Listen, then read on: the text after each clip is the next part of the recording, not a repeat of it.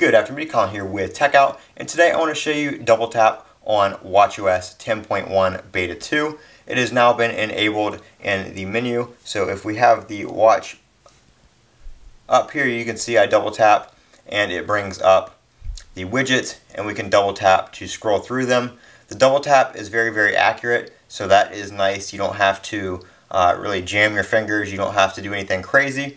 It works very well and seems to be very responsive. If we head into settings here, we do have a settings menu for the gestures. For double tap, you can turn it on or off, cover to mute, and then if you tap double tap right here, there is your double tap on and off, and you can choose what it does with music, so you can do play, pause, skip, and then for your smart stack, whether you advance or select something on it. So that is very cool, like I said, and it also works in some other menus as well. Like if you dictate a message with Siri, you can double tap to confirm it and send the message as well. So that's just some of the stuff I've been using it for so far. I just wanted to show you guys how it works, and we'll get to showing some more stuff once I play around with it for a while and more stuff comes in throughout the beta process.